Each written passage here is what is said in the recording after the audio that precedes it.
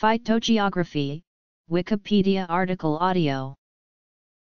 Phytogeography or botanical geography is the branch of biogeography that is concerned with the geographic distribution of plant species and their influence on the Earth's surface.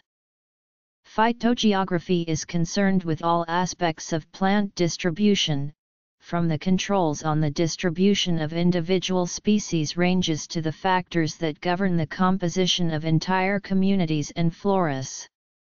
Geobotany, by contrast, focuses on the geographic space's influence on plants. Fields. Phytogeography is part of a more general science known as biogeography. Phytogeographers are concerned with patterns and process in plant distribution.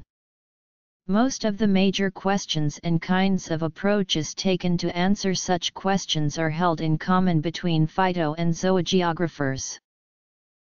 Phytogeography in wider sense encompasses four fields, according with the focused aspect, environment, flora, vegetation, and origin, respectively.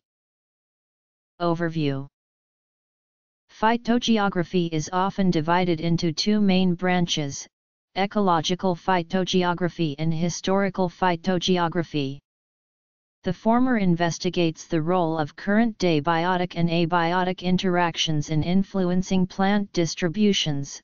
The latter are concerned with historical reconstruction of the origin, dispersal, and extinction of taxa. History. The basic data elements of phytogeography are occurrence records with operational geographic units such as political units or geographical coordinates. These data are often used to construct phytogeographic provinces and elements. Floristic regions. The questions and approaches in phytogeography are largely shared with zoogeography, except zoogeography is concerned with animal distribution rather than plant distribution. The term phytogeography itself suggests a broad meaning. How the term is actually applied by practicing scientists is apparent in the way periodicals use the term. The American Journal of Botany, a monthly primary research journal, frequently publishes a section titled Systematics, Phytogeography, and Evolution. Topics covered in the American Journal of Botany's Systematics and Phytogeography section include phylogeography, distribution of genetic variation and historical biogeography, and general plant species distribution patterns. Biodiversity patterns are not heavily covered. Phytogeography has a long history. One of the subject's earliest proponents was Prussian naturalist Alexander von Humboldt, who is often referred to as the father of phytogeography. Von Humboldt advocated a quantitative approach to phytogeography that has characterized modern plant geography. Gross patterns of the distribution of plants became apparent early on in the study of plant geography. For example, Alfred Russel Wallace, co-discoverer of the principle of natural selection, discussed the latitudinal gradients in species diversity, a pattern observed in other organisms as well.